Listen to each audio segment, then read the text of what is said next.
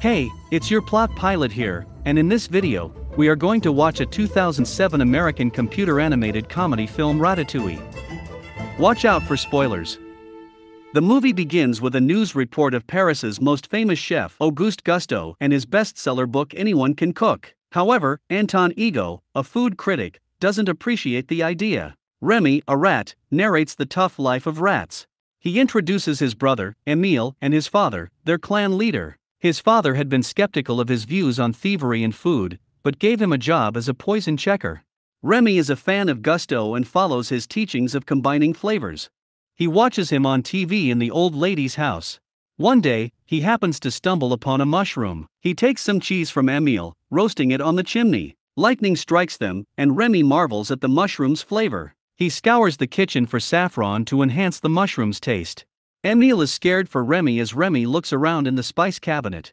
Remy assures him that they are safe, and he has visited the kitchen a million times. Suddenly, the TV switches off, and the lady wakes up, shocked to witness rats, and starts shooting at them with her gun.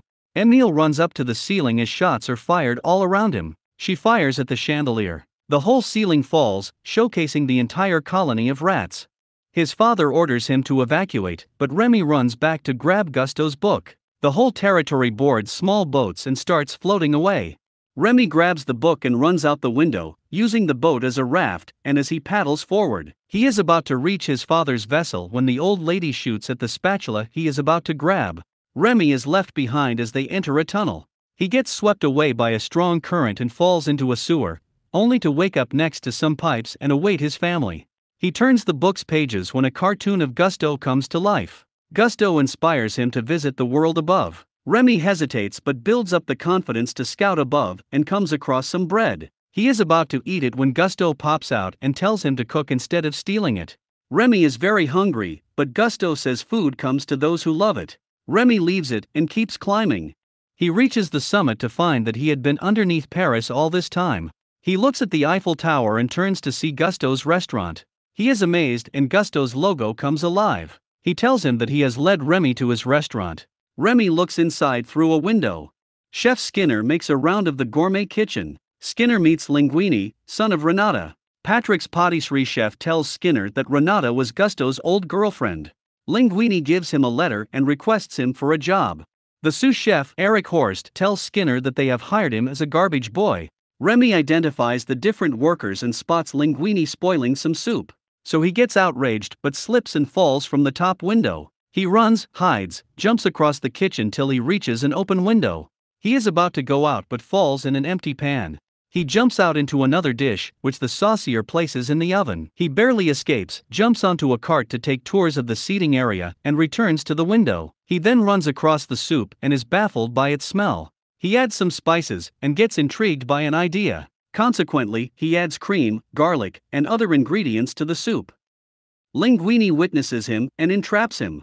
Skinner advances toward Linguini to berate him for touching the soup, but it gets served to a food critic. Solène Leclerc applauds the soup as Skinner tells Linguini that he will watch him closely when he recreates the soup. He sees Remy escaping and orders the staff to catch or kill him. Linguini traps him in a jar and runs out. Linguini is about to drop him in the river, but Remy looks at him innocently. As Linguini starts talking about his lost jobs and the problem of recreating the soup, he gets surprised when Remy understands him and nods. He figures out that they can coexist and cook food together. He lets him out of the bottle, and Remy runs away. He feels betrayed and Remy feels guilty, so he comes back to him. They go back to his apartment. In the morning, Remy makes him an omelette. Linguini tells him not to steal spices, and they run off to work. Linguini gets confused about where to place him, but motivates himself to go inside. He tries to recreate the soup, but Remy runs over his body and bites him again and again. He goes inside the pantry and shouts at Remy, only to realize that the latter is just hungry. Linguini places him in his toque when Skinner walks inside. Remy grabs Linguini's hair to save him from a collision, and they go inside the washroom and figure out that Remy can control Linguini's actions with his hair. They go back to his apartment and practice cooking. Eventually, they learn to slice onions, dice the vegetables, and the next day, they recreate the soup. Skinner approves of him and tells Colette to guide him around the restaurant. Colette is fierce with him as she teaches him the ins and outs of haute cuisine. Skinner reads the letter from Renata and finds that Linguini is Gusteau's son. He calls his lawyer and gets suspicious about the unusual time of his arrival. The will was about to expire and Skinner would inherit the restaurant. One day, the customers wish for something off the menu. The waiters panic and ask Skinner for help, instructing Horst to inform them that Linguini will prepare sweetbread à la Gusto. The recipe had been a disaster, but Skinner wants to see Linguini fail. Colette and Linguini start preparing the recipe, but Remy improvises the dish. He pours a different sauce on it as it was about to go out. Skinner gets furious, but the dish becomes a success. They serve hundreds of special orders and toast his success. Linguini places Remy outside and gives him food. Skinner grabs Linguini's hat to check for Remy, but doesn't find anything. He invites him for a drink, and Colette feels left out. He gets him drunk and asks about his interest in rats. Meanwhile, Remy gets reunited with Emile. He steals some food for him, which Gusto frowns on. He visits his father and argues with him about humans. His father shows him the rat traps, but Remy still wants to move forward. In the morning, Remy finds Linguini sleeping when Colette enters. He grabs his hair and starts behaving normally. Colette asks him questions about last night's visit. Remy tries hard, but Linguini keeps sleeping.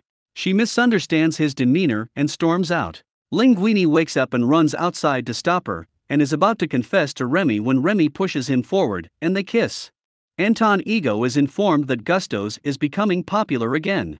Colette and Linguini start getting close to each other. Linguini stops following Remy's instructions, falls off his head on a bike ride, and is reminded of the fragility of their relationship. Skinner's lawyer confirms that Linguini is Gusto's son. He tells Skinner to wait past the deadline and then fire him. Skinner keeps blabbering about a phantom rat till the lawyer tells him the first sample he sent was a rodent hair. Emile brings his friends to the restaurant.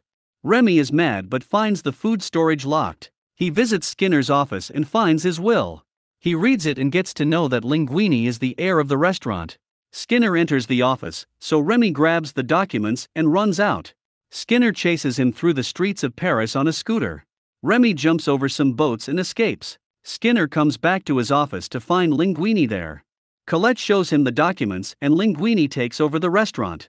He stops the microwavable foods and starts rising among the French chefs. In a press conference, he states that his inspiration was Colette, so Remy gets angry. Ego arrives there and declares himself as Linguini's opponent.